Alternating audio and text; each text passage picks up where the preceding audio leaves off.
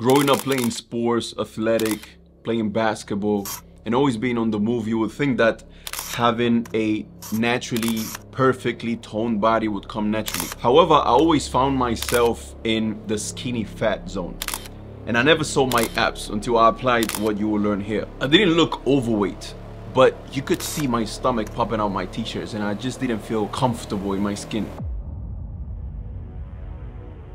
So something had to change. But I kept procrastinating because I was very busy in my day-to-day life and getting fit wasn't my main priority. In 2022, I dove deep into research. I wanted to know what is actually required to get fit and transform and sculpt your body with a minimum possible effort. Once I found out what I needed to do, I fully committed to transform my body. And all it took was 3 workouts a week, consciously eating foods that I actually like. And I was even eating an ice cream every day. And that lasted for about 6 months until I got where I wanted to be. But this is not about looking good. It's about representing your deen, representing Allah Azza wa Jal and the Muslims by being the best version of yourself. Because when you walk out there with a beard and a thobe or a hijab and a khimar, a niqab, they see Islam through you.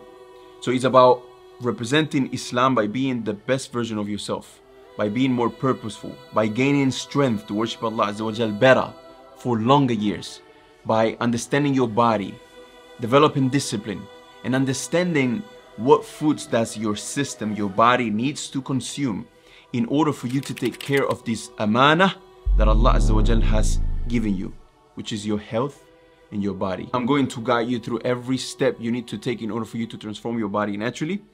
You will learn about the workouts, about the diet, and yes, on how to enjoy life while getting fit. This isn't just a guide. It's the only guide you will ever need. So yeah, my intention with this is to generally give you everything you need, to where the only thing you need to do is come back to this video in order for you to get information. From amongst those things that I will give you as well is my personal Google Sheet tracker that tracks my, my calories intake, my workouts, my, my fat burn, and even my sleep score, etc., etc. I will show you guys how to use it, as well as my workout, my actual workout, and a few other resources in the form of a PDF. Now the trick here and the catch is that it will pop out on screen at one point throughout the video. So you need to pay attention in order for you to catch it. And when it pops out in there, I will give you a link where you can go and download that PDF in order for you to have access to everything that you need in order for you to start your progress and in order for you to track it, which is going to be a very important process of your transformation, inshallah. So now when it comes to these, and the reason why I want to do this, of course, for those who are watching this for the first time, I'm an Arabic teacher, and we've run Andalusi Institute back here, as you can see on the logo. So so this is not my field per se, right? I'm not a fitness guru or fitness enthusiast. Rather, I work out and I stay healthy for the sake of confidence, self-confidence, for the sake of health, for the sake of following the sunnah of the Prophet ﷺ, since he said ﷺ that al-mu'minul qawi khayrun min al-mu'min al-da'if, and wa fi kullin khayr, and in both of them there is good. That the believer that's strong is better than the believer that's weak, and in both of them there is good, but it's always better to be stronger. So this is highly promoted by the Quran, by the Sunnah of the Prophet Muhammad ﷺ, to be healthy, to be strong, to feel good in your skin. And so that's the reason why I'm doing it. And when I want to achieve something, I go very in depth into how to do it. Before starting my journey and my transformation, I was very confused in terms of, what is it that I don't have to eat in order for me to not gain fat? Can I eat bread? Can I eat pasta? Can I eat, fries and chips, and whether you're from the US or from the UK, however you call them.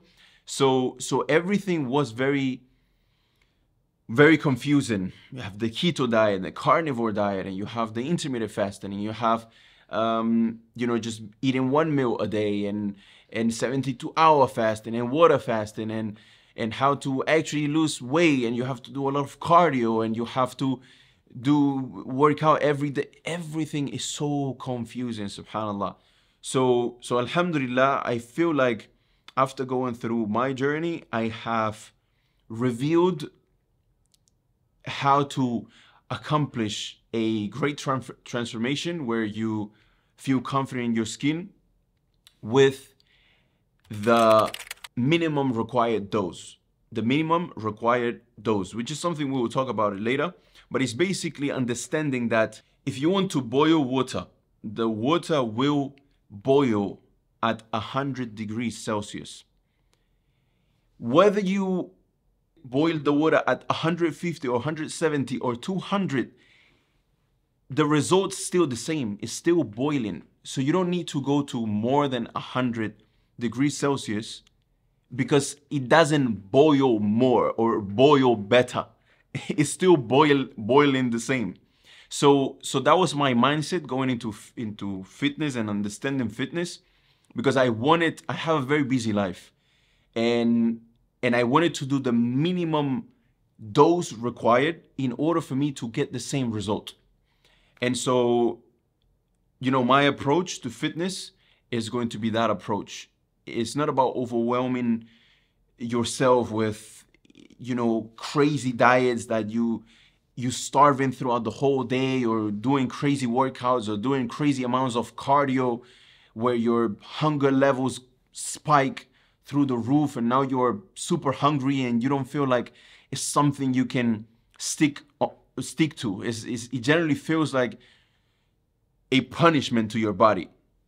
So my approach is not that. My approach is, what is the minimum dose required that we need to do in terms of food and in terms of workout, that will give me the results that I want, which is to drop fat, right? Where your body is defined, your muscle is defined. And in terms of the sisters as well, for the sisters, it works the same way. What we are going to talk about, it works the same for the sisters. But for the sisters, of course, your body will look different than a man.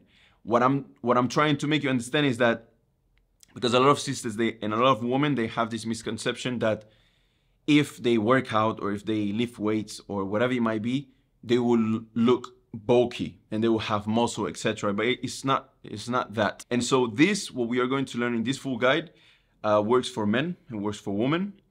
And as you guys can see on screen right now, these all the topics we are going to talk about. And every time we go over a chapter, I will split it in chapters, so it's very easy for you to follow. It's very easy for you to take notes, etc., and go back to it.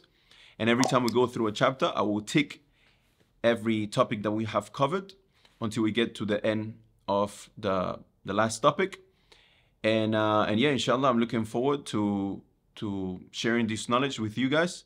So yeah, let's get to it. من سمة التكاسل صاحي كرشا تجنبها لتحيا خير عيشة. Welcome to the first chapter.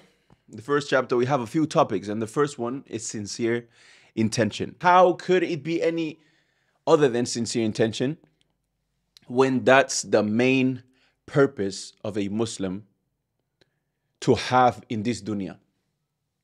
What do I mean by this? Allah Azza wa Jal says in the Quran, وَمَا خَلَقْتُ الْجِنَّ وَالْإِنسَ إِلَّا لِيَعْبُدُونَ. And having created the jinn and the ins, the human being, the mankind, and the jinn, except for them to worship me. Meaning that your existence in this dunya is a ongoing and continuous worship of Allah Azza wa Jal. And so anything that you do, whether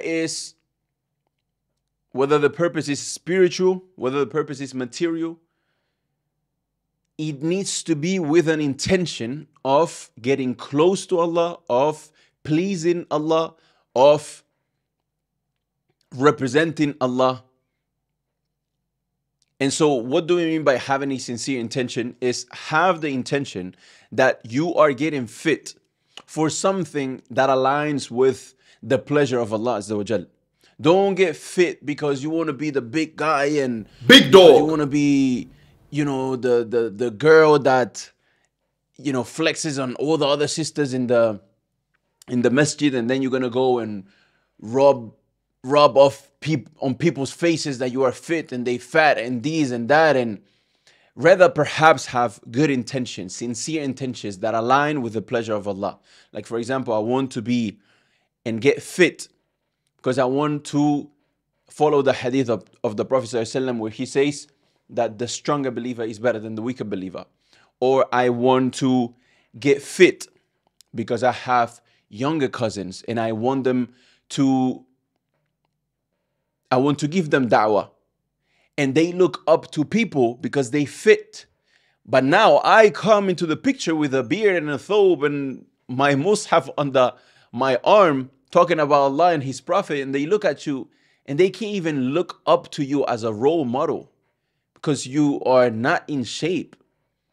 So how am I even going to listen to you about any other topic when for that person, the main thing, it might be to be in shape?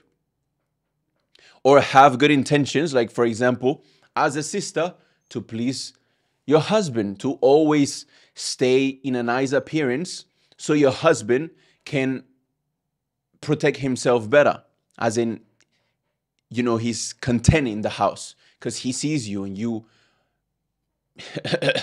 Allahumma barik, you know? And so your intention needs to be sincere for Allah Azza wa Jalla. And remember that certain times, and many times, just because your intention is not pure, you fall into the greatest of sins in Al-Islam. What is the greatest sin in Al-Islam? It's not stealing, it's not killing, it's not hitting somebody in the face or interest, riba. Without taking away how bad these are, the greatest sin in Al-Islam is a shirk, is to do something for other than Allah Azza wa Jal, or to do something for other than Allah Azza wa Jal with Allah Azza wa Jal, and associating Allah Azza wa Jal and what He deserves, giving it to someone else or to something else. How does this apply here? You get fit and you didn't do it for the sake of Allah Azza wa Jal. Now, it boosts your ego and you get this ujb binafsik, this, you're just amazed about yourself. And you keep talking about yourself and you keep looking at yourself in the mirror in the, man, I'm strong, and you lift heavyweight, you yell and you get this ujb, this self-egotistical behavior that Allah Azza wa Jal has spoke about in the Quran, talking about that, the person that does this. He says, أَفَرَأَيْتَ مَنِ اتَّخَذَ إِلَهَهُ هَوَاهُ. Have you seen the one that takes his hawa, his desire, his nafs as an idol? You idolize now, you worship your nafs, your desires. I am strong, I am this, I am that, to the point where sometimes you don't realize and you think that you have accomplished this strength based on your own accomplishments, or that the strength comes from you. So sincere intention, why is it so important? And why all the books of fiqh and ahadith start with the same exact hadith? إنما الأعمال بالنيات وإنما لكل امرئ ما نوى إلى آخر الحديث.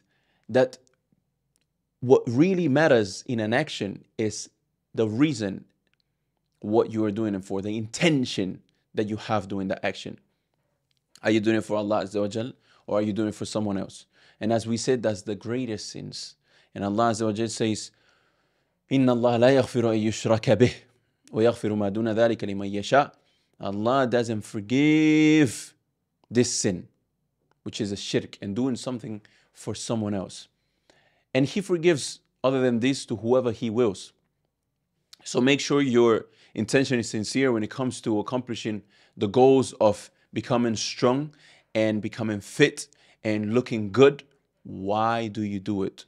Do you do it to please Allah Azza wa Jal, or do you do it because you are worshiping your passion, and you are worshiping your desires, and you are worshiping your nafs, and you are worshiping your inner inclination to your ego, and your inner inclination towards, praise from people? And why are you doing? Ask yourself, and all the time renew your intentions. فمن سمة التكاسل صاحيك إرشاد تجنبها لتحيا خير عيشة. Which is taking care of the amana. Taking care of the amana that Allah has given you. This body, Allah has entrusted you to take care of it. Allah says in the Quran, وَلَا تُلْقُوا بِأَيْدِكُمْ إِلَى التَّهْلُكَةِ. Don't hurt yourself. Don't throw yourself. Don't eat things that you know are unhealthy to you. Don't overdo something that you know eventually is going to hurt your body and is going to make you weaker. And that's the reason why many things are not permissible in Islam, like smoking, like drugs, like, certain medicine, because it hurts your body. And that is not permissible in Islam. So taking care of your body is highly promoted by Islam and highly promoted in the Sunnah of the Prophet Muhammad ﷺ, for you to take care of this amana that Allah has given you. فمن سمة التكاسل صاحيك إرشاد تجنبها لتحيا خير عيشة. Which is giving yourself more possibilities to enter Jannah. How is that? Once Shaykh ibn Uthaymeen, he was asked about the expression طال الله عمرك or طال عمرك or طال عمره.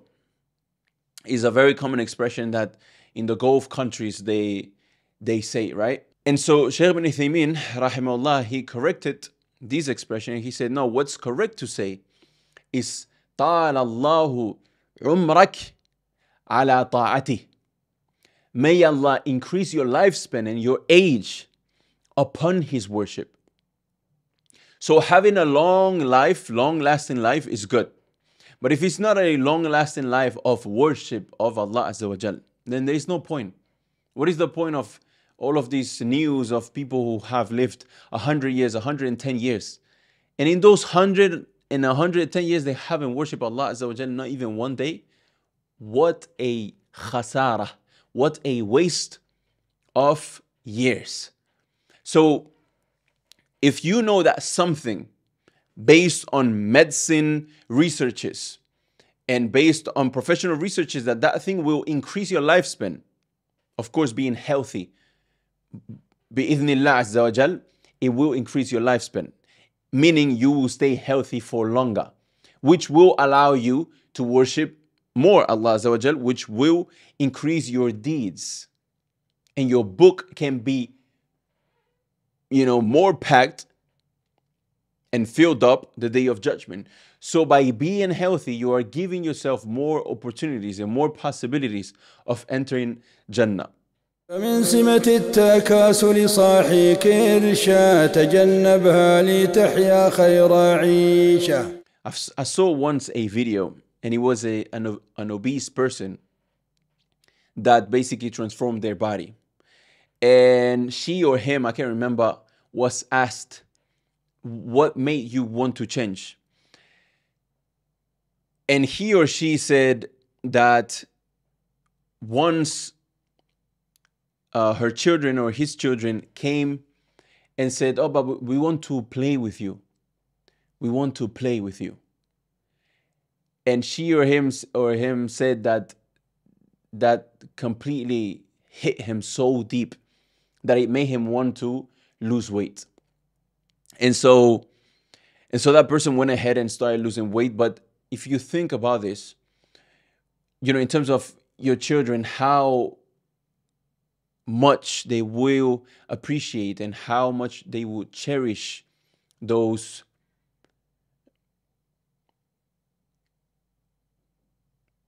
situations and those experiences with her father or with their father or with their mother, where it was just walking in the park, for example. And I'm saying this because a lot of people, not only they have a belly, but they are actually obese and they are very heavy, very overweight.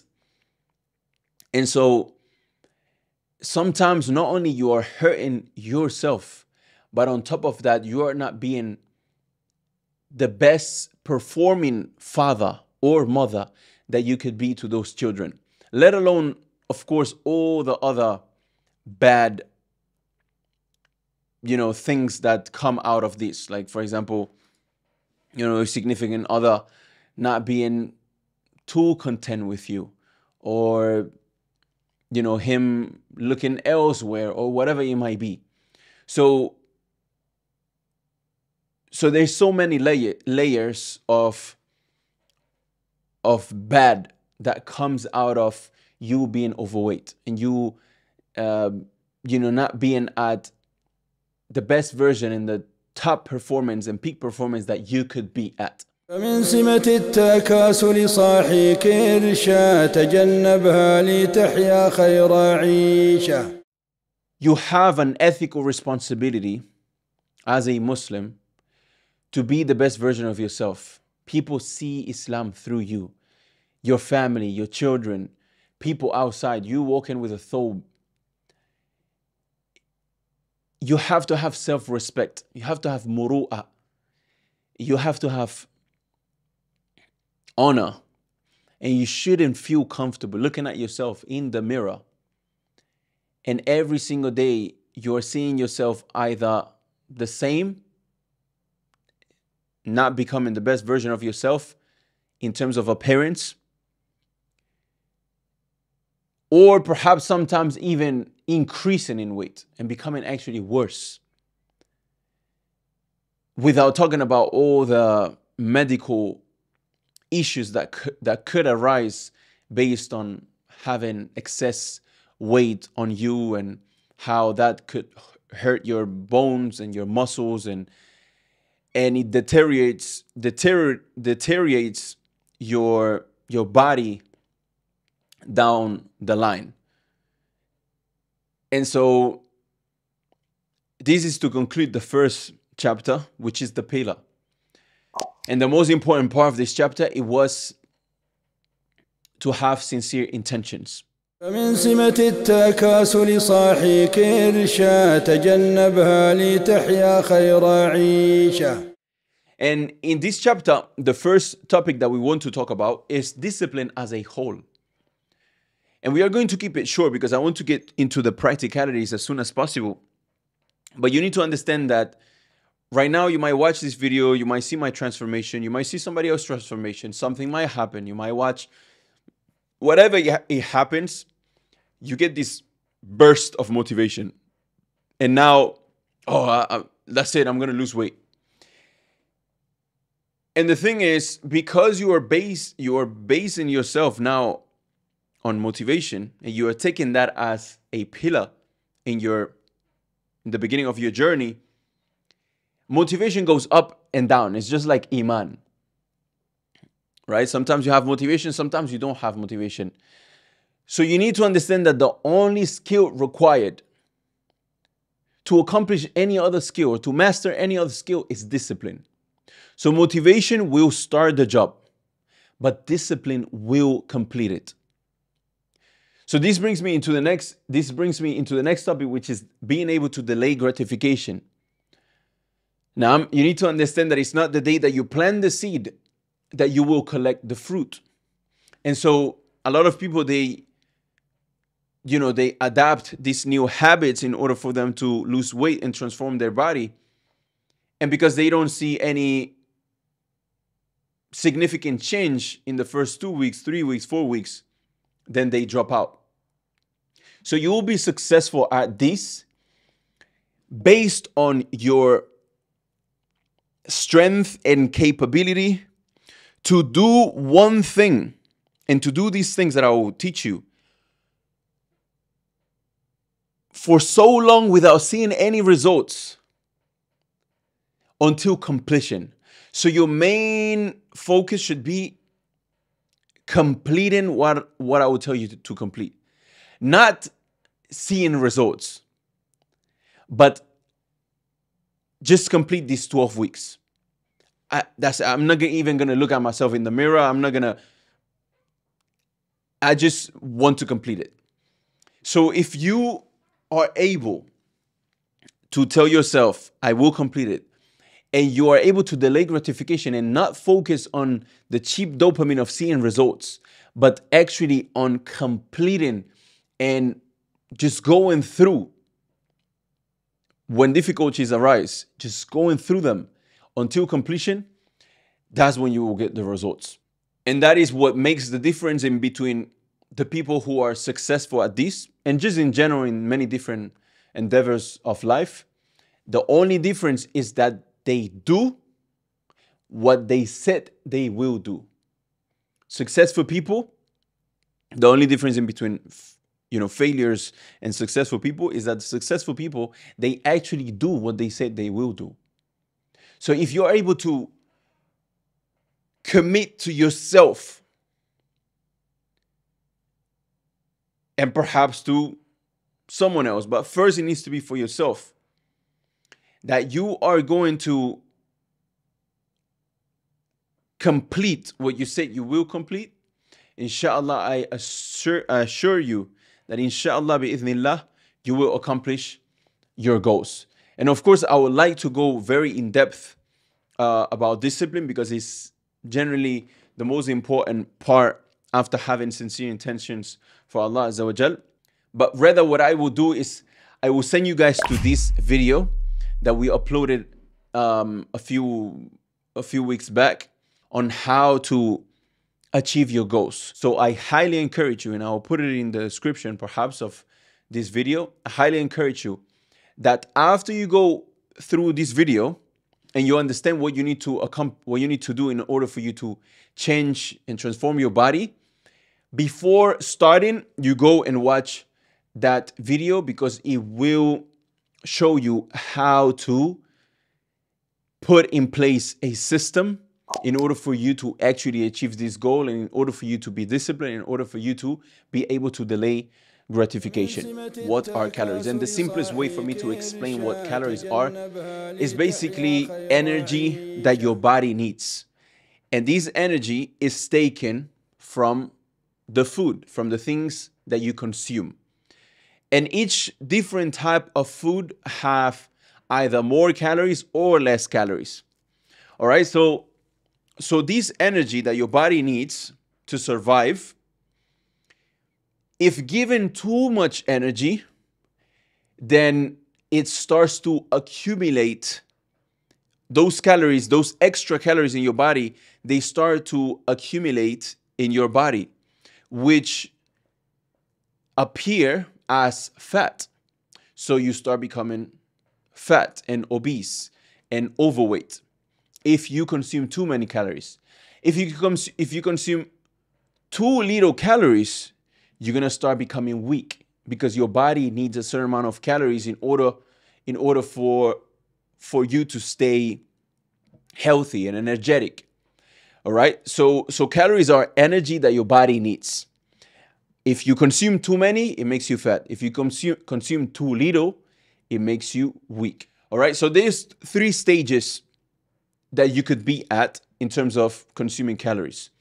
If you are at a deficit, it means that you are above of what your body requires to survive and to stay energetic, but below what it requires to maintain your weight and to maintain your body fat. All right, so that's where we want to be at in order for us to lose our extra fat. Then there is maintenance.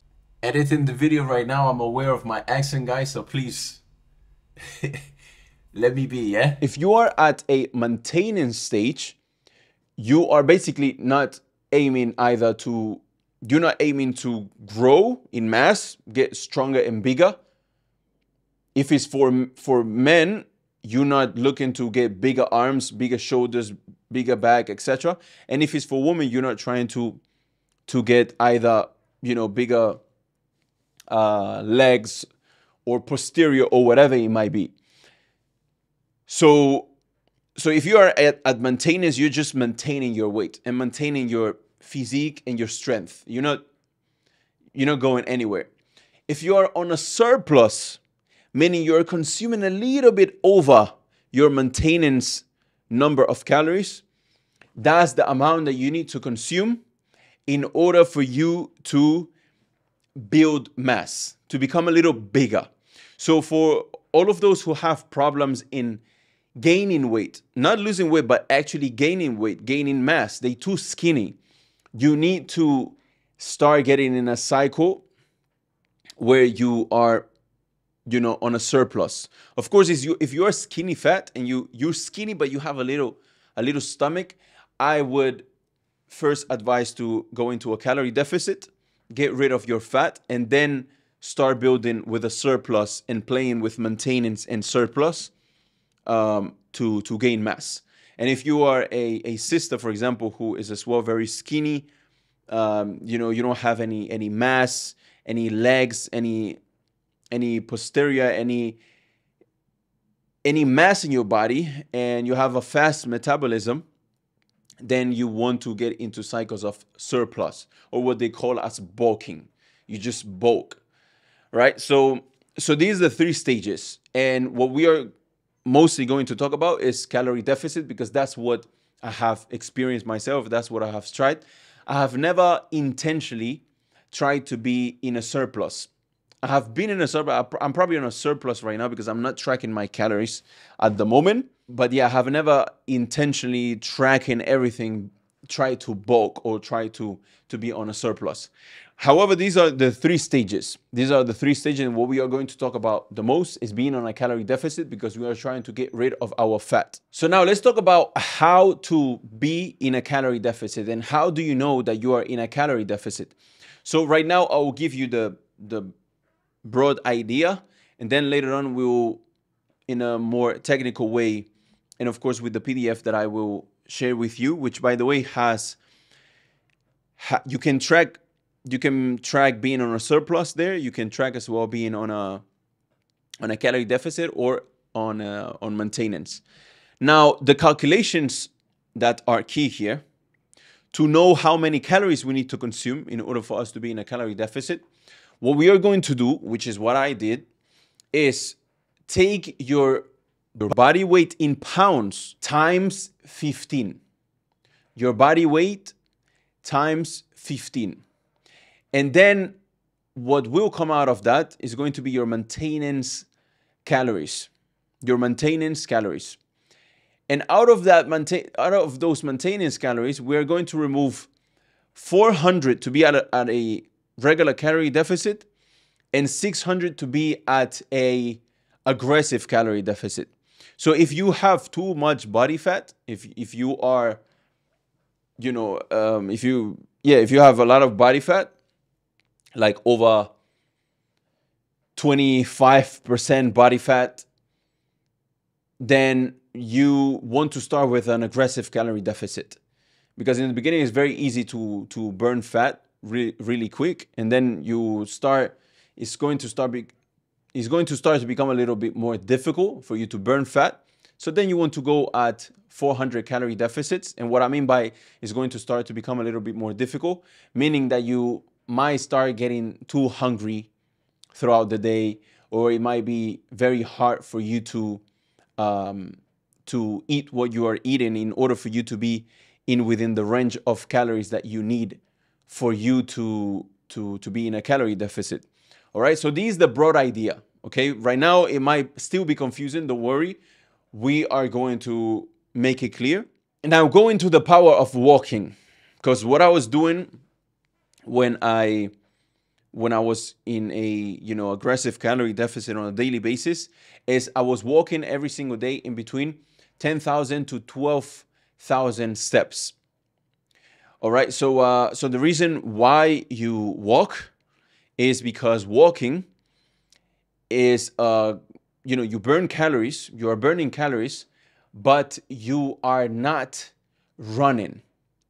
So what's the difference? That when you walk, it's not that tiring, but you are burning calories, and so your hunger levels are not that high. But if you are doing cardio like running and bicycle and cycle and stairs and all these types of cardio, you get home and your hunger levels spike up. So now it's very hard for you to maintain the diet that you are eating, which is eating food within your calorie, the amount of calories that you are supposed to take to be in a calorie deficit. So when you walk, you are burning calories, but it's not too tiring. So doing 10,000, 12,000, 15,000 steps every day is almost, you know, it's so simple. It's so easy. It doesn't get you tired. And by doing that, you will burn, depending on your body weight, etc. For me, it was about 500 calories extra that I was burning every day by just walking. And I wasn't getting more hungry, and my hunger levels, you know, weren't too high. And so maintaining my diet was very simple, right? Because many times a lot of coaches, they give you diets that are hard to maintain because it's too many little calories. And on top of that, you are doing a bunch of cardio and burning a lot of water from your in your body. And so what it causes is for you to be super tired, drained, you're super hungry, and it generally feels like a punishment. However, by being in a calorie deficit, walking every day 10,000, 12,000, you are burning every day an incredible amount of calories and body fat without really getting too tired. Now, what I used to track my steps, it was this little watch here, which is from a company called Fitbit, and it has an app as well. I have an iPhone and it tracks your steps, but the thing is, it's not accurate. But this, it has a sensor that it directly connects to your wrist, and it tracks your steps. Why is this watch important? Is because it tracked as well the calories that I would burn. So at one point you get used to it, and you know that on average, if I walk 10,000 steps, on average I'll burn 400 or 500 calories. So at one point I already knew. But this is why in the beginning you need to go through the process of tracking everything. And I know it's tiring, but it will give you an understanding of, you know, if I do this amount of exercise, I burn this amount of calories. And if I eat this and I eat that and I eat this, I consume this amount of calories. So later on, you are able to adapt this as a lifestyle instead of having to track everything, etc., etc. So in the beginning, yes, I would highly recommend to track all of these. And you will hear from a lot of people in the fitness space that say, oh, I don't track anything. But the thing is, in order for you to be able to understand what calories are and how much each food has in terms of calories, etc., it's very useful to track everything. If you get this watch, it's going to be very helpful because it allows you to track the calories burned, and then you are able to put it into the tracker, into the Google Sheets that I will share with you, and you are going to be able to see your progress. All right, welcome to the next chapter, which is about protein intake. So first of all, let's talk about why do we need protein. And in very simple terms, and in very simple English, your muscles are made of protein mostly. So if your muscles need energy, it would need energy, but it will have to be protein. All right, because fats and carbs doesn't feed the muscle for easy to make it easy to understand. All right. So your muscles need protein in order for it to grow, and in order for it to stay alive, and in order for it to recover after your workouts. So that's the reason why you need to eat high in protein, and why you will hear in many, from many fitness gurus, oh, you need to eat high in protein. Or when people talk about high in protein, yeah, you're not eating high in protein enough. That's why you have a lot of fat. Because most of your calories, you are filling them with fat and carbs, and you barely get any protein. So that's why you skinny fat, right? So in these concepts, we will understand. I will do a conclusion for you guys, and it will become a little bit more clear. Now let's talk about how much protein you need to eat per day. Now the recommended quantity, and what I have used, is basically 0.8 to 1 grams of protein times your body weight in pounds. If I'm 200 pounds times 0.8, that's about 160 grams of protein.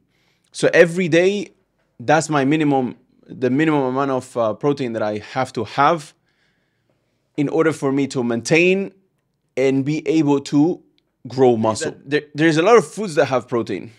A lot of foods have protein. From vegetables like broccoli, even you'll be surprised that even though the amount is very minimum or very minimal, in tomatoes there's protein. In many different vegetables there's protein. In fruits there's protein. Banana has protein. Apples have protein, but the amount is very little. There's protein in many different things.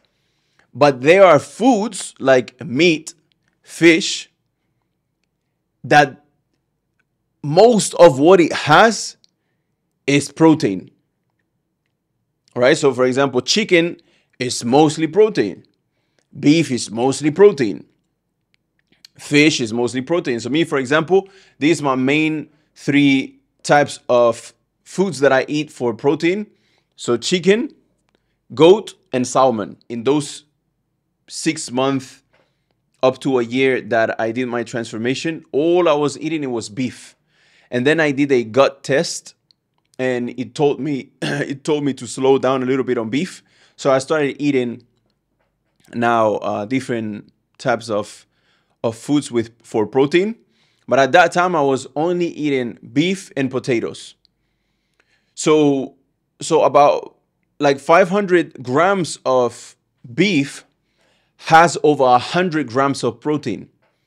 And 500 grams is not even that big. So the thing is that with, eating, yes, you can get protein from many different foods, like beans and nuts have proteins, etc. But the thing is, the calories of that food, in order for you to attain a lot of protein from that food, the quantity will be bigger, which will be hard for you to consume it, and the calories will be super high. But with foods like meat, for example, only 500 grams of beef or chicken has over 100 grams of protein already. As for example, beef, out of an example, 500 grams of beans, first of all, is going to be very hard for you to consume, because it's beans. It doesn't even, like 500 grams of beans, a lot of beans. On top of that, 500 grams of beans is way many more calories than 500 grams of protein. I mean, the 500 grams of beef, sorry. And so what's going to happen is, yeah, you're going to reach your target of protein with 500 grams of beans, but you will surpass the number of calories that you can have in a day. So that's why you need to be intelligent and strategical about the type of, how you manage a day of eating for you, for your specific preferences, for your specific likings. So me, for example, like I said, at that time when I was doing my transformation, it was all I was eating. It was a shake throughout the day with oats and protein and dates, banana. Okay, a shake like that. That will be my 400 calories that I will get in the morning. After the shake, I will get a sandwich as well. I will have a sandwich with salmon, cheese, some olive oil, which I will track as well. Very important, because sauces, soda, oil, those things have a lot of calories as well. And you think you put in just a little bit, but it goes up to 200 calories very quickly.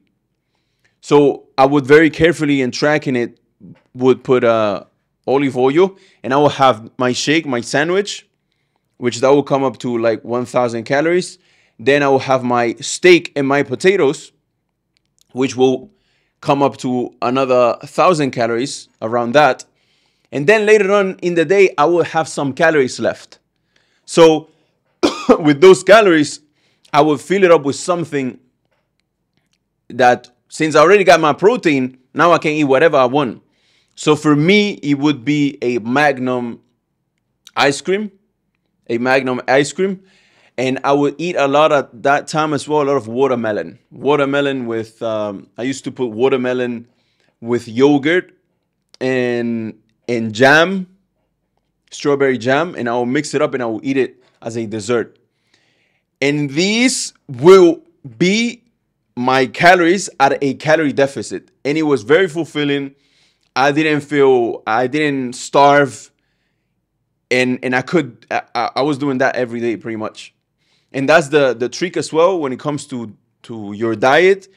You need to keep it as identical as possible every day, so it makes it easy for you. So now you don't have to think much. That's what you eat every day, and you have already tracked it. So you know how much calories you are taking every single day if you eat every day the same thing. So now let's do a conclusion. So let's take as an example me, right? Or somebody who's 200 pounds. So we said that you will have to multiply your body weight in pounds times 15. Okay, and if you're wondering what is this 15, these are 15 calories that are on average your body burns in rest. So your body on average burns 15 calories per pound of your body weight when you are in rest. So that would be your maintenance calories. All right. And some they say 11, 12. Me, I did 15. So that will be the calculation for us to know what is our maintenance calories. So our maintenance calories based on this weight is 3,000. Now, out of these 3,000 calories, we remove 600 calories to be in a calorie deficit. Right? So we remove 600 calories. So that means that I will have to consume 2,400 calories a day to be in an aggressive calorie deficit. So me eating 2,400 calories a day will allow me to burn fat on a daily basis. Now the thing though is that I need protein. So how much protein do I need? So it's my body weight in pounds times 0.8 grams of protein, which comes up to 160. But like I said, it's in between 0.8 to 1. So it means that you will have to eat in between 160 to 200 grams of protein a day. And then I will show you soon how to use FitnessPal, which is an app that will allow you to track your food and make sure that you stay within range of calories. Right, so here I am in my iPad, and I'm going to show you guys what this FitnessPal, my FitnessPal, is for. So I had to download it on my iPad because I don't have it. I don't have my phone at the moment. It's locked for a few more hours. But from my iPad is a little different. However, inshallah, I'll be able to show it to you. So once you download the app, you go to more, and then you go to nutrition. And in nutrition, you go to calories and you tap on the number down here on 2,500. And here, once you have figured out how many calories you are going to consume in a day, if you are in a calorie deficit or an aggressive calorie deficit, then you are going to come and you are going to click on the blue color for protein, and you're going to set it to however many grams of protein you are going to be consuming. So 160 minimum, we've said. And so 160 minimum and 200 max. Right? And then you are going to, I've never tracked carbs and fat too much. I used to aim to be under 100 grams of fat, and for the carbs I wouldn't track it. I would just make sure that I am within the range of calories that I set myself to be at, which is 2,400 with the example that we've taken. So I keep lowering the carbs until I find the amount of calories that I am going to consume. All right, so now I have the app set as a goal to consume in a daily basis 2,400, sorry. So now down here where it says log food. Now here, for example, today, what I used to do, and subhanAllah, if I could show you actually in 2002, if I could show you, if I go into, for example, October, if I go August 2002. So here you can say what I used to eat, subhanAllah, literally. So what I used to eat, as you can see here, so gold standard whey, that's the protein shake that I used to take. Yogur desnatado, that's yogurt, and my protein peanut butter. All right, so I used to do a shake with protein, yogurt, and peanut butter. Then here, as you can see, there was 100 grams of however much of bread, smoked salmon, cheese, and olive oil. And like I told you, I used to track the olive oil. And of course, you're going to track this with a scale. So you're going to put the plate on top of the scale, put the sandwich, and then pour the olive oil, and however many grams pop up, you log it in here. Inshallah, I will show you this later. And then as you can see here for dinner, I will have my steak, which will be 629 grams, sweet potato, classic barbecue sauce. Like I said, I will track my sauce, and collection Robbie Magnum. And then look at this, even risquetos. Risquetos is chips. Watermelon as well. Mermelada is jam. And then yogurt and honey. Even honey, I used to track it. All right, so this brought me to 2,000. At that time, the total was 2,486, which is pretty much what would be my amount of calories with the example that we are following, in order for me to know that I am in a calorie deficit. And as you can see down here, and this is the benefit of getting this watch, is that I would link my Fitbit app to my FitnessPal app, and it will track my steps. So as you can see here, 471 calories. This is the amount of calories that I have burnt. And so it would tell me, the reason why it says remaining 615 is because of the 471 calories that I have burnt. So it's telling me that I can consume 615 more calories and I will still be at 2,400. But the point of me doing the steps is to speed up the process. So I would be at a calorie difference of almost 1,000, and that's how I was burning a lot of fat. So in this app now, let me show you, for example, in your case. All right, so let me give you an example now of how I would track this sandwich that I'm about to eat. All right, so first I'm gonna have some of this protein bread, some salmon, and some cream cheese. All right, and I'm going to show you, in some olive oil as well. So I'm going to show you how I go about putting this into my fitness pal. Now I will have to play a little around with this, but let's say this is breakfast, okay? So I'm gonna go and add food. One good thing that this has is that you can scan the code for products that are known, or like big companies, like for example Philadelphia. All right, and as you can see here, it has already the protein, it has the grams here. So I can choose to track only 1 gram. And then what I'm going to do is I'm going to put here on the number of servings the amount of grams that I'm going to consume of these.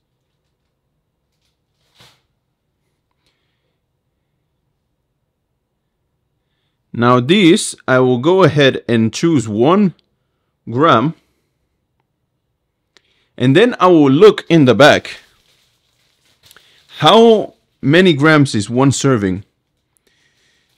Serving size is 55 grams. And so I'm going to type here 55 grams. Okay, that's 1 piece of this bread. And then for the salmon, I'm going to take this,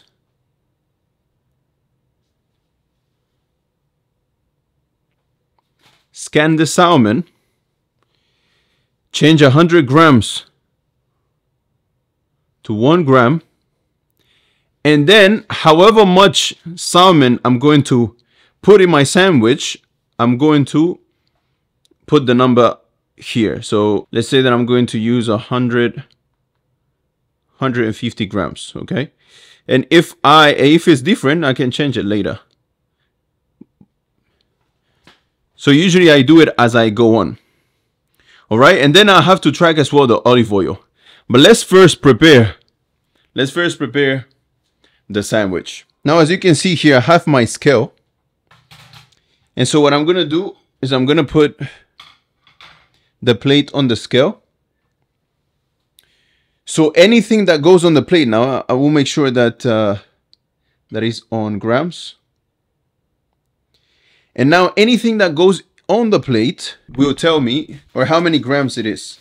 So I have already tracked 1 of these breads, so I know it's 55 grams.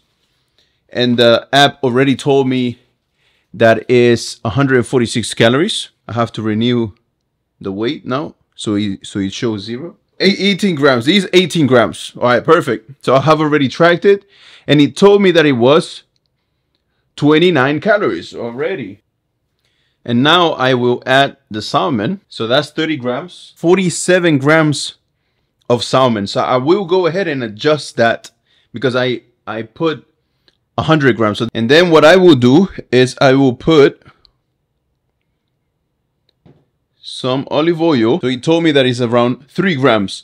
So now I did this for the first time. I put oil for the first time, right? So I know now on average how much 3 grams of oil is. So next time I might not need to do it, but the first time I need to know how. Now what do I do if I want to make myself a shake with things that are not trackable, like a shake with a banana and some nuts, etc. I remove the actual banana and it tells me 144. So now that I have put the banana in, I know how much weight it is. I come here for lunch, for example. I search banana and it pops up here, and I make sure that the weight is according to what my banana has weighted inside of the mixer. So 144 a banana, and it tells me it's 128 calories, and so you have 1,800 calories left. All right, cool. So now I want to add as well some oats. So I add the oats and it tells me it's 30 grams. I know that this is 30 grams always. So you see, the first time, yes, it's annoying to weight stuff. But once you do it once and you always do the same thing, then you don't need to weigh too much. You understand how much everything is because you have been doing it for long enough. Then I add my pecan nuts. That's 22 grams.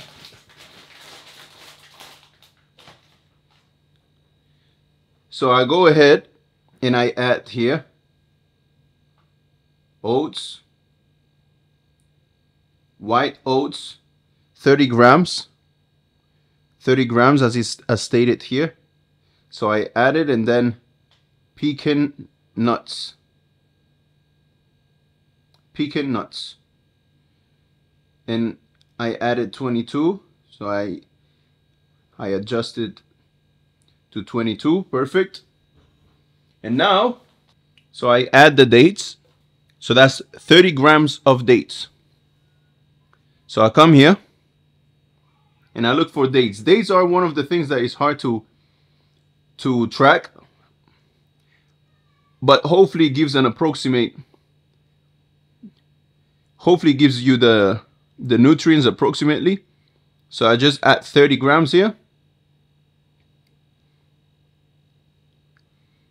All right, and I go back now, and my calories and the daily calories that I have remaining shows up here. Now there are going to be things like cinnamon that don't have calories, so I just add it without tracking. And then if you want to exponentially speed up the process, you walk 10,000 to 12,000 steps per day, and that will allow you to burn an extra 400 calories. So that means that you are going to be consuming the food, so you will have the energy, but you will be burning even more. So you will be at around 800 to 1,000 calories of gap in between what you have of fat in your body and what you're burning. So it means that you will speed up the process of burning fat. Now, the good thing with this sheet, this tracking sheet that I will share with you, is that not only you can say here, I just want a regular cut. I don't want to be in an aggressive cut, or I want to be in an aggressive cut. So let's say that you are 200 pounds, right?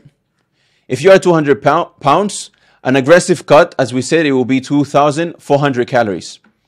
Now, with MyFitnessPal, put the calories that you have consumed here, and the calories that you have burnt, which you will track with the app Fitbit. If you get the watch, then it will help you immensely, and you are going to be able to track everything better.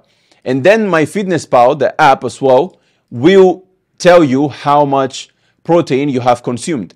And the good thing is that it tells you here as well how much protein you have to be consuming. All right, and me, I used to track my sleep score.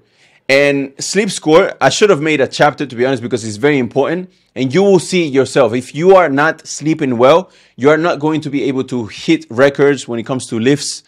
You're going to be very tired. Your muscle is not going to recover well. So I used to track my sleep score when I used to be like very serious about cutting fat. Or about, just my progress in general. And now the good thing with this is, like, if it's red, it means that you have gone over. And if it's red here on the protein intake, it means that you have been under what you actually need. So what it will tell you here, it will do the calculations and it will tell you how many calories you have burned in that month. So here, with this example, I would have burned 1,000 calories, which means that it's 1.38% of fat burn. So 1.3% of fat burn is bringing me closer to be as low as possible when it comes to my body fat. And as I show you guys in the images, these on average is what you will look like with whatever percentage of body fat you have.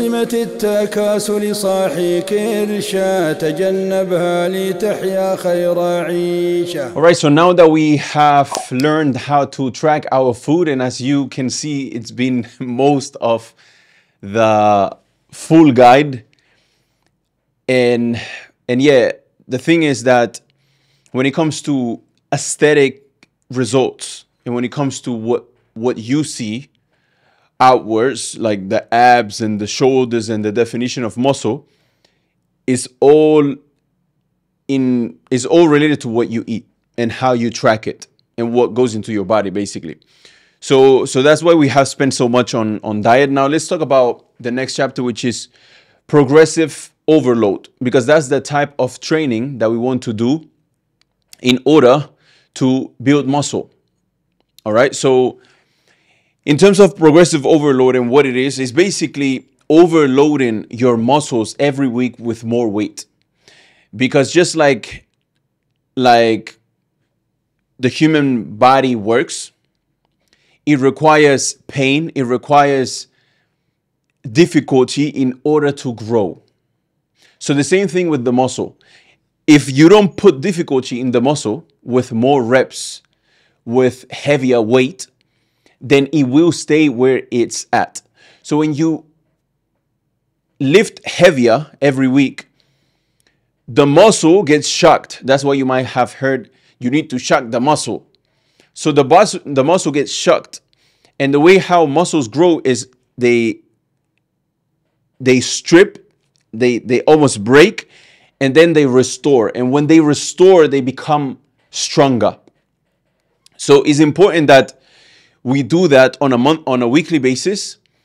And every week we aim to be 1% better, to do more reps of one exercise, or to do the same amount of reps but a heavier lift. So that's what progressive overload is the concept of lifting heavier and more, becoming fitter every week. This would be an example of progressive overload on one exercise.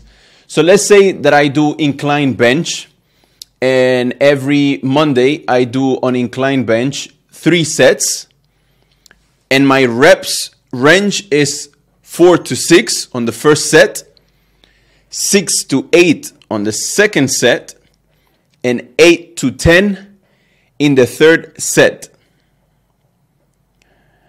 All right, so let's say that the first week I start and I do on the first set with 60 kilograms, I do 5 reps.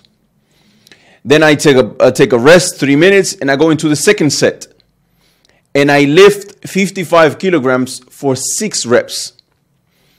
And then I go into the third set and I do with 45 kilograms, I do 10 reps, which is the top of the rep range.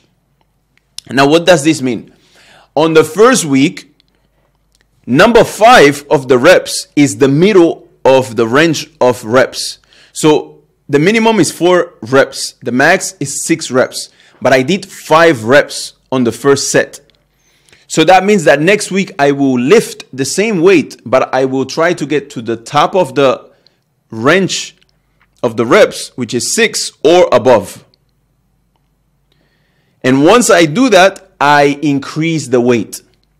Now on the second set, I got to the minimum of reps in that range, which is 6 to 8. So I did 6. So next week I will lift the same weight, but I will try to get to 8 reps, which is the top of the range. And then on the third set, I actually got to the last, to the top of the reps. So next week what I will do is I will increase the weight. Now, so let's go into the second week, for example. On the first set, I did, instead of 5 reps like last week, I did 6 reps. So now I am successfully applying progressive overload. On the second set, I did 3 more reps. So I lifted the same weight, but I did, instead of 6, I did 9 reps. And on the third set, because I got to the top of the range of reps last week, I increased the weight by 3 kilograms and I did 8 reps. So even though I did less reps, I am actually better this week because I'm lifting heavier. So I have successfully applied progressive overload, but with a heavier weight. So progressive overload is either with increments and increase in reps or increase in weight. So the point is to increase in both of those. Once I get to the top of the range of reps, I increase the weight. And then I build myself up again to the top of amount of reps. Now, once you see on screen how to get the PDF, inshallah, this will allow you to track your personal records, basically. So how does this work? This is the summary. All right, this is the summary, and this is a month. And so you will track your key lifts. The key lifts is the ones that by you getting stronger at it, it means that you are getting stronger. So for example, this is the first week, right? So on squats on the first week, you did 2 reps of 100 kilograms, for example, and 12 reps of 95 kilograms of deadlifts. So down here, it will tell you how much in this month, how much weight have you increased in terms of lifting, and what is your personal record. So 110 kilograms for 7 reps is your record. All right, and it will do this for each key lifts. And then on the summary, it will show you your key, your personal records, basically in each key key lifts. So on squat, your personal record is 110 kilograms for 7 reps. Deadlifts in 105 kilograms for 12 reps. Incline curls is 23 kilograms for 7 reps, and like that. And so then here you can set yourself targets. So on squats, for example, every time you hit a target, you go ahead and mark that accomplished. So this is the lift goals for 5 reps. So on squats, for example, 118 kilograms is considered beginner level, then intermediate level, and then advanced level. Now, where do I get these these key things from? These these key lifts from, and how do I know what is a good weight to lift here? So there's this website called Strength Level. And in this Strength Level, you have a lot of data from professional lifters in the world, etc., etc. So here you can put your details and check for each key lift what you should be usually lifting.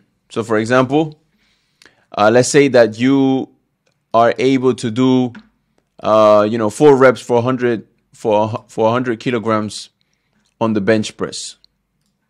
Let's say, and so then you press calculate, and it tells you at what level you are on, basically.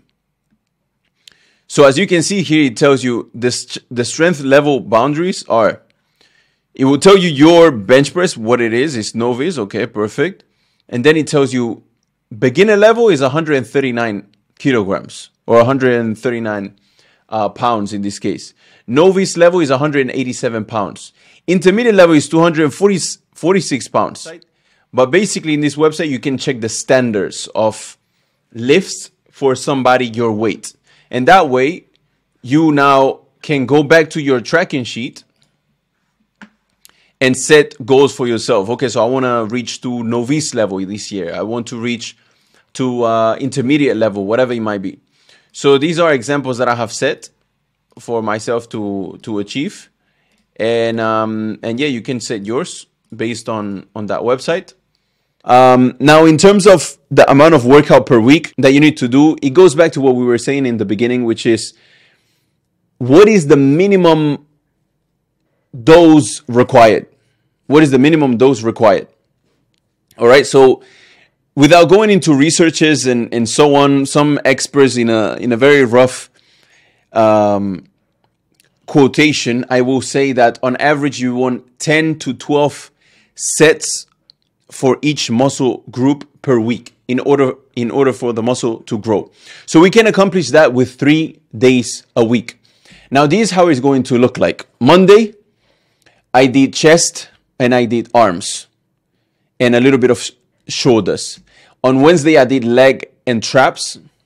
Okay. And on Friday, shoulders and back, light chest and arms. For those who find the PDF, I will introduce in that, I will add in that this type of format so you can just print it out and follow through. And every week you will track your progress. As for those who don't find it, then you guys are masakin and you guys can copy from this. So on Monday, what we did, or what I did, is incline bench or incline dumbbell. DB is dumbbell bench. Flat barbell bench or weighted dips. Okay, this is this exercise or that exercise. Both exercise work, and yeah, it's for the same muscle basically. Incline dumbbell curls or pinned bicep curls. Incline dumbbell triceps, skull crushes, face pulls or bent over flies. Now, this is for Monday. So for incline bench and incline dumbbell bench, and these two exercises that you see is in case you, for example, the skull crushes is a very good exercise, but when I do that, my left elbow hurts, so I cannot do the skull crushes. So instead, what I would do is I would do with the machine, I would do the ropes. Okay, but whatever exercise works the triceps, you are free to do. Now the two exercises, incline bench or incline dumbbell bench, is because at one point you will reach a plateau and you are not going to be able to lift heavier or to do more reps in that week. So if you change exercise, the muscle adapts differently and it becomes stronger many times. So in order for you to get over hitting plateau in terms of your personal records and heavy lifts, you can change exercise. Now for Wednesday, and a lot of you won't like this, but you need to work out legs as well. And getting stronger in your legs will automatically make you stronger on your upper body as well. So on Wednesday, me personally, what I did is Bulgarian split squats. I did Romanian deadlifts, but I did it on the trap bar. And leg extensions, I didn't do much CC squats, and I did calf raises, regular calf raises on the machine, and I did trap bar or leaning shrugs. I did leaning shrugs like this. And then on Friday, standing press. I didn't do too much of dumbbell shoulder press. I mostly did standing press because it was the most difficult for me and I felt like that was making me stronger. I did weighted pull-ups. I did side-to-side push-ups and hammer curls and lateral raises for your shoulders. So this is basically my workout. Okay. Now, if you have two exercises, it means do this or that. All right, in each exercise. So on Monday you would do 1, 2, 3, 4, 5 exercises. On Wednesday, 1, 2, 3, 4, 5 exercises, and on Friday the same thing. All right. Now, in terms of the numbers, what is the numbers next to the exercises? So on Monday on incline bench, if you see 4, 6, 6, 8, 8, 10, it means take a weight that you are able to do 4 to 6 reps. Then on the second set, take a weight that you can do 6 to 8 reps. On the third set, take a weight that you can do 8 to 10 reps. So lower the weight as you progress in each set. Now, the goal is that next week, if this week I did, for example, 4 reps of this weight and 7 reps on the second set and 10 reps on the third set, then the next week, my intention is to reach the top of each set. So 6, 8, and 10 with that same weight. And once I reach that, I increase the weight. All right, so if you see on flat barbell, for example, 6, 8, 8, 10, same thing. You pick up a weight that you can do 6 to 8 reps and 8 to 10 reps. And if there is 6, 8, 8, 10, it means it's only 2 sets. If you see on inclined dumbbell curls 4, 6, 6, 8, 6, 8, it's 3 sets. And like that. If you can see on face pulls or bent over flies, you have 12, 15. So do 12 to 15 reps of whatever weight you can do those reps with. Then pause for 10 seconds. Do 4 to 6 reps again. Pause 10 seconds. 4 to 6 reps again. Pause for 10 seconds. 4 to 6 reps again. And that's the whole set for that exercise. Then on Wednesday, you can see 4 sets of 6 to 8 reps. So pretty much almost the same weight. Just make sure you are within the range of 6 to 8 reps. Romanian deadlifts, same weight per set, 3 sets of 10 to 12 or 3 sets of 4 to 6. Leg extensions, 3 sets of 8 to 12 reps, same weight. And yeah, everything is pretty much self-explanatory. Now on Friday, same thing, 4 to 6 or 6 to 8. I mean 4, 6, 6, 8, that's 2 reps. Or if you do the second exercise, do 6, 8 or 8, 8 or 6, 8 with the weight that you can do 6, 8 reps, or with the weight that you, and then with the weight that you can do 8 to 10 reps. And then with weighted pull-ups, 5 to 6. Just 5 to 6. So basically a weight that you can do 5 reps, and then on the second set, you do 6 reps.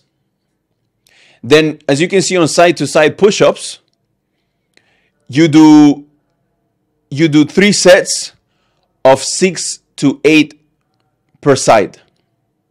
Or you do 3 sets of fly press in between 8 to 12. Then hammer curls, you do 3 sets. Hammer curls, you do 3 sets of the same weight, 8 to 12 reps. And as for the lateral raises, the same thing as the face pulls. You do 12 to 15 reps.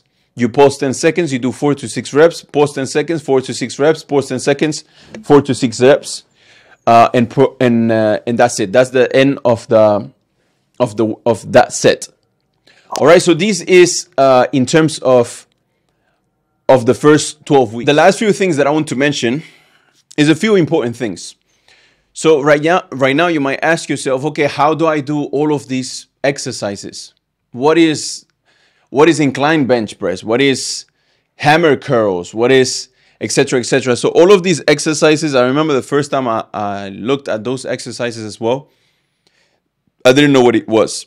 And those are very common, those are titles of very common exercises. So you can type them online. On YouTube, for example, how to do hammer curls, how to do such and such, how to do inclined bench. And there is going to be a bunch of tutorials that show what to do and what not to do in regards of that exercise. And once you do it 1 week, 2 weeks, then khalas, you will know it by the name, inshallah. Another thing that I wanted to mention is, so I posted a picture of my before and after. And there was... And there were some brothers that said that that's a enhanced physique, meaning I took steroids or whatever it was. So of course, you know, it tells me already that that person is not fit at all. Probably doesn't have any experience in working out or anything like that. But just to reassure you guys, I never took any steroids or anything. Now, one thing that I took though throughout this journey. In that year, those 6-7 months that I was very focused on applying progressive overload and whatnot, it was creatine. Now, creatine is a substance that your body produces. However, you take it because it doesn't produce enough for you to grow or for you to get stronger and stronger. Is it necessary? No, it's not necessary. Is it beneficial?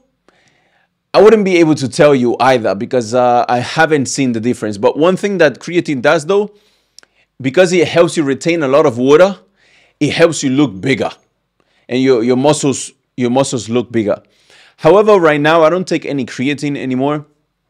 At that time I took it. It was good to get you a little push on the last rep, you know, on that add additional rep to be on a progressive overload, and it was beneficial in that sense. Another thing that I take until today is protein. Now, protein is found in the foods, and it doesn't have anything unnatural, just like creatine. It's just that you take it because it's very hard, unless you know that's your lifestyle, to get protein from foods only. Is it necessary? No, it's not necessary. If you are able to get your protein, your 160, 200 grams of protein from food only, from beef and tuna and sardines and broccoli, etc., then you don't need protein. But those protein shakes, those big pots of protein, it helps you because they are high in protein and low in calories. So it helps you fill up the grams and target that you have for your protein, but it doesn't fill up the calories, so you can still eat other things to fulfill your pleasure. So no, I never took any steroids. I don't plan on doing it either. And in general, I would like to say that, you know, like I said earlier as well, I've never bulked. My target is not being big, etc. It's looking athletic, right? So if you think of body types, I like the athletic, but the 100-meter runner body type, right? And that's what I think that aligns the best with Islam, which is being fit and athletic, where you can run, you fast, but at the same time you look good because your body fat is low. So that's what I think aligns the best with Islam. If tomorrow something pops out and you need to run a sprint, but you are always bulking and you're this big guy, and it's going to be very hard for you to manage that. So in general, I don't look at fitness and set those goals and those targets to be big and bulky and have big muscles, but rather be chiseled, shredded, athletic, and you're ready to go anytime, basically.